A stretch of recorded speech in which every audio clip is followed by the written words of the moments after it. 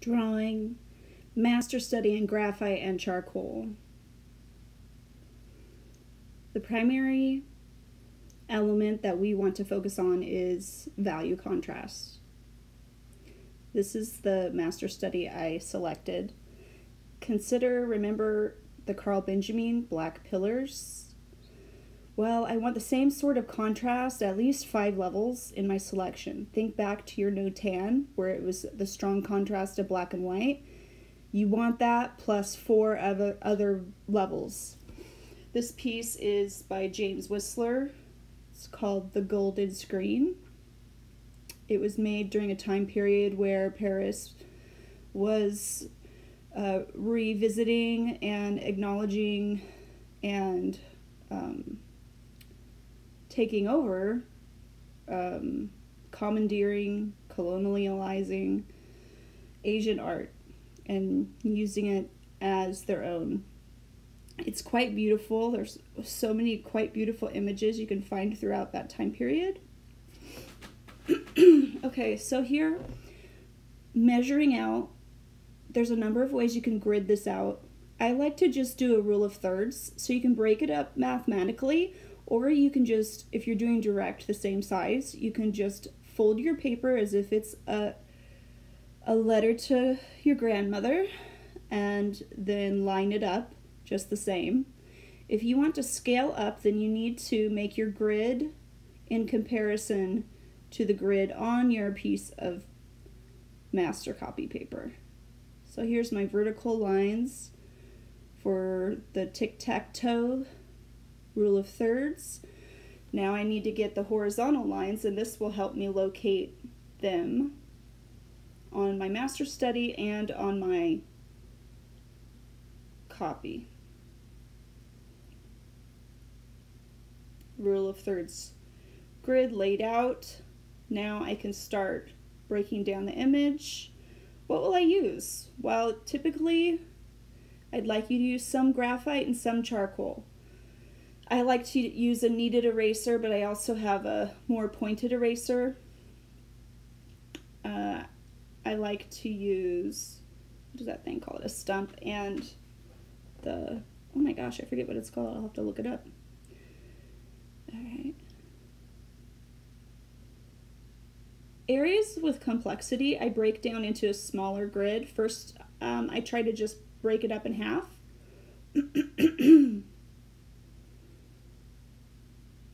Make a micro grid.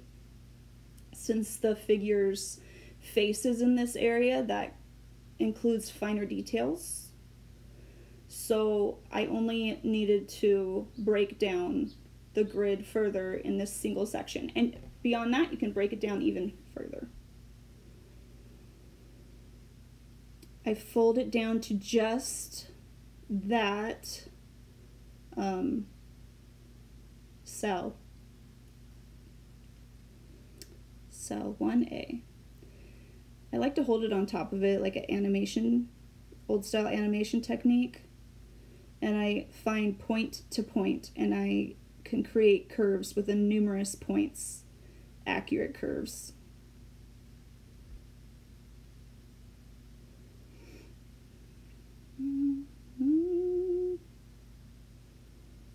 Now the remainder of the paper all around the edge, I just add onto the image. It's my little freewheeling what would happen if it went beyond.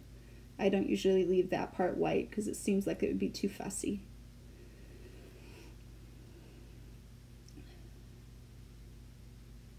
Most often when you start with the figure, you'll start with the large blocks of area, especially if you're drawing in a figure drawing class of what's in front of you. But this is just a master study. I'm going to go ahead right where you would normally work last into the fine details, because I'm just getting my line drawing, my contour drawing down.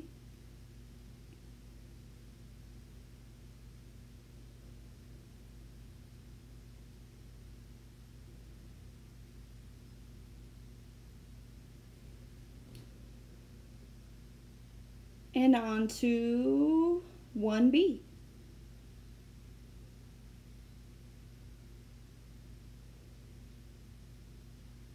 Oh no, sorry. blocking in the areas of the darkest values, just how I explained in my thumbnail drawing video. Start with the darkest value first. And you'll notice I'll hold the charcoal pencil a number of ways, depending on the needs of the surface. Here's my blending stump.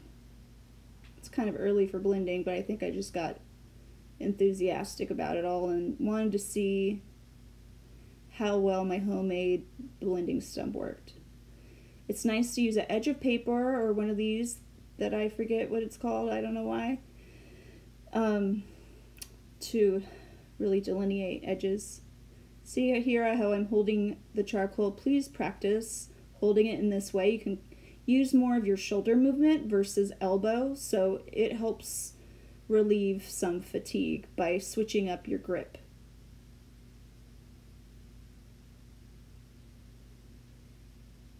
Yeah, I totally got enthusiastic. Just seeing like can I use just the charcoal to blend it? No, later on I came in with a 4B for the background and a little bit of a 4 or 8B. So pretty softer pencils, graphite. You start with the charcoal. It's easier to overlay graphite over charcoal and lighten it versus laying charcoal over graphite. It won't work so well unless you really dig into it. I'm trying to preserve the lightest lights, the whites. As you see, it's good to have a piece of paper on your drawing hand side to keep your dirty charcoal wrist from getting your paper all smudged up. This is the charcoal pencil.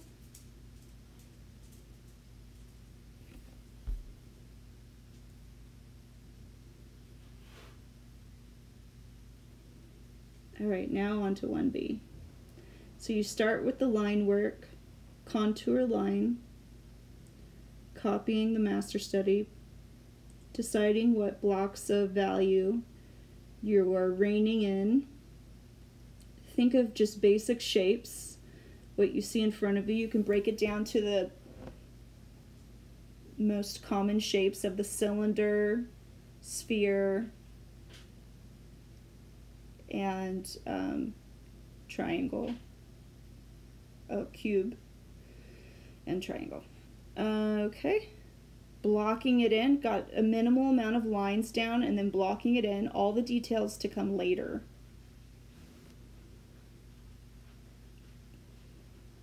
Delineated the contour lines, adding a couple of details as I've already filled in my darkest value, a mid value.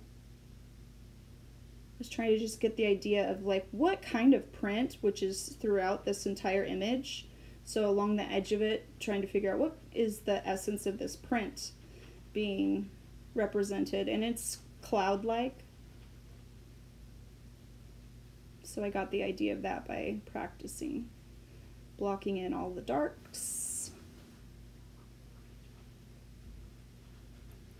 And you can see on this one, I'm a little bit looser and more warmed up than the first one. The first one was a little rusty. What's up, big man? So now I'm moving on to 1C. Oh no, blending stump. Finishing with the blending stump. When I'm done with all of the cells, then I will open it up to all of them to blend each other together, but as I go I try to blend it with what is next to it, the cell that has already been completed next to it.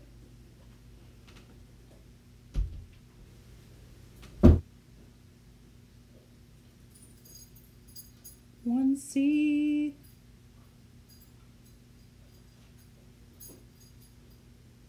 Lining it up. for the figure.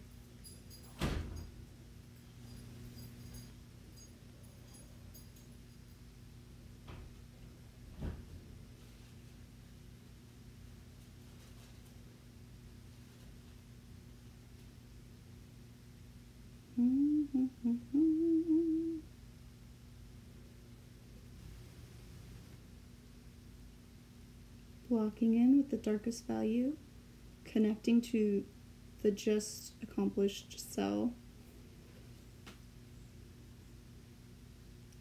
Trying to use the movement of my elbow and my shoulder versus my wrist. That will help me prevent fatigue.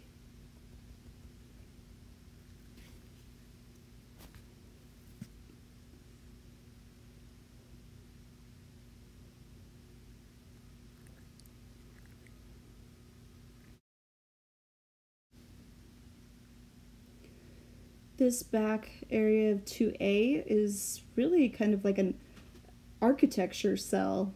So the 1A was figurative cell, 1B was maybe darks and lights, value contrast, and fabric drapery. And then this 1A is all these architectural elements of like one point perspective with a vanishing point off to the left. Did the contour lines, blocked in, and then began to find my middle value through using my drawing stump.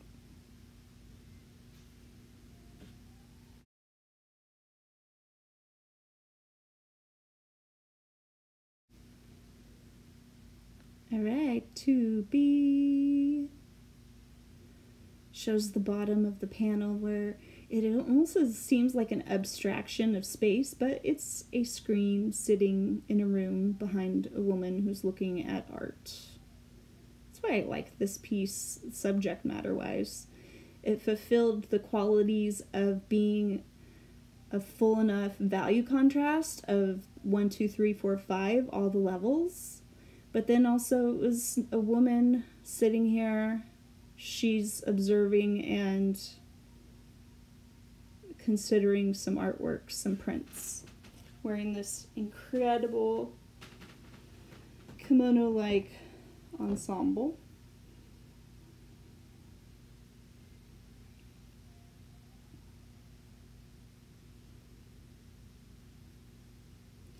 So just notice when I'm trying to aim for a curve or a straight line, I want you to really hone in and really pay attention to what you see in your image. Do that technique that I suggested in 1A of breaking it down further if you need to. I almost did that for 2B and probably could have benefited from it actually. I threw in some little circles beforehand in my drawing just to show where the little flowers are on the fabric.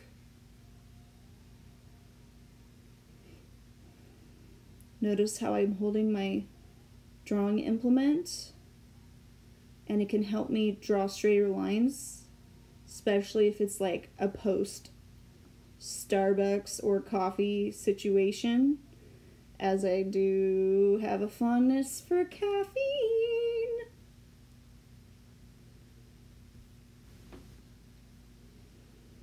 Blending, finding the value,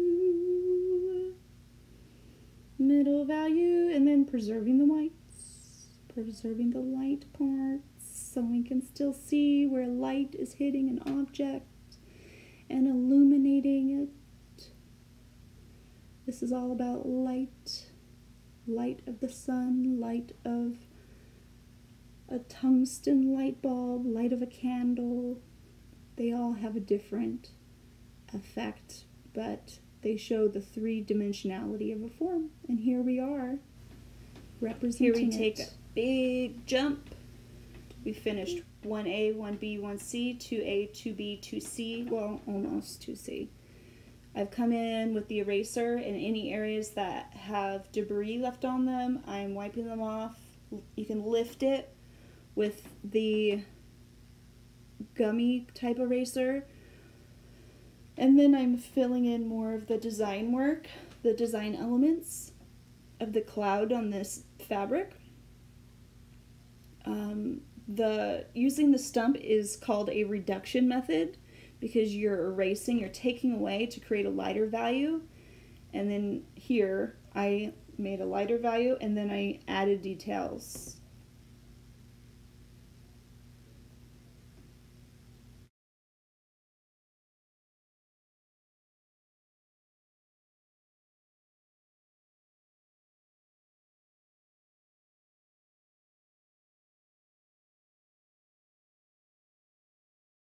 Boom. 3A, 3B, 3C, all worked out with the contour drawing, blocked in with the major dark areas, used the stump to get the mid values, and now I'm finding the darker values in more detailed areas, these papers that are sitting on the fabric of this woman's dress.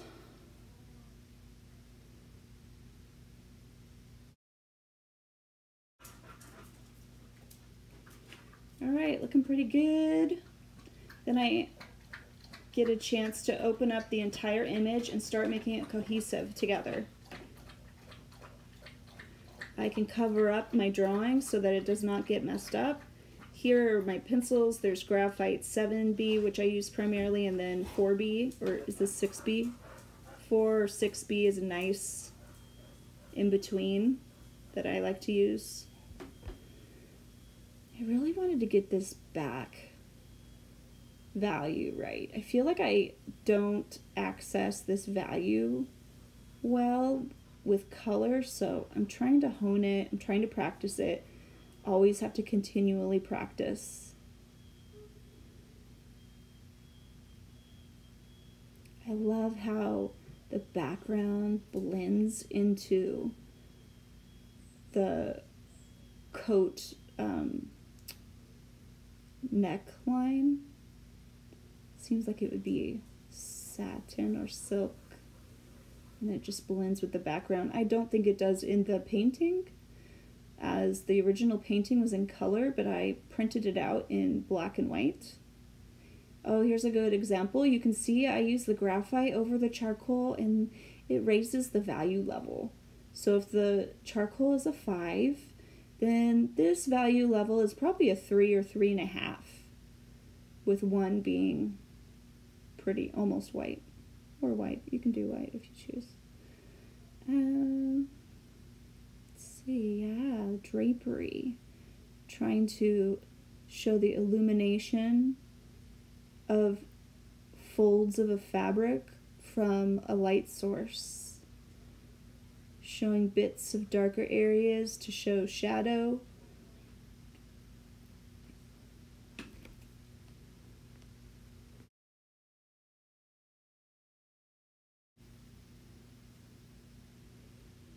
I needed to lift some of these areas up. The value in the background currently is way too dark for the structure, but I can always change that by putting graphite over it, which I will later. Right now I'm just trying to get the form down.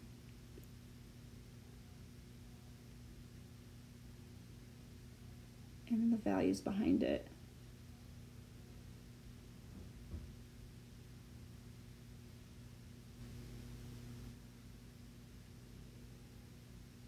Now on this area behind it, I'm getting, with the 4B, a nice mid value. Almost a 3 if I layer it a number of times.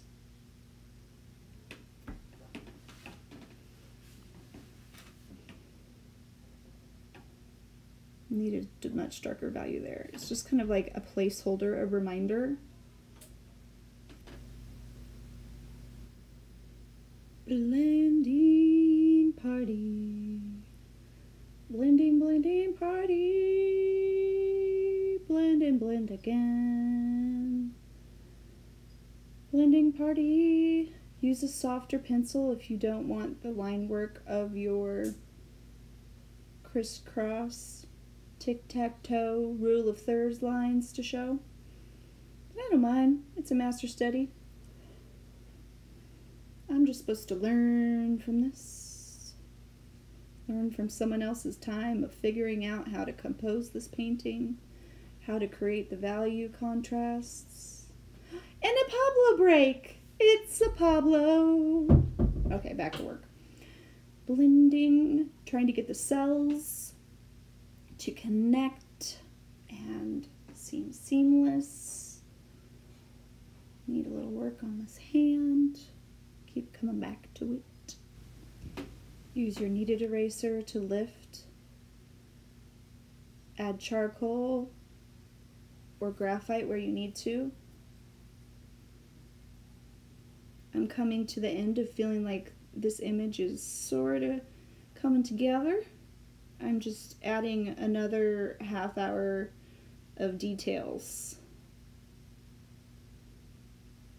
Lift the paper, do not slide the paper that you have on top of it so that you do not further smudge.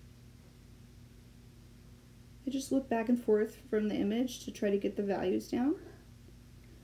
And then, when you're all done, take some hairspray or this workable fixative. Use some fixative, go outside.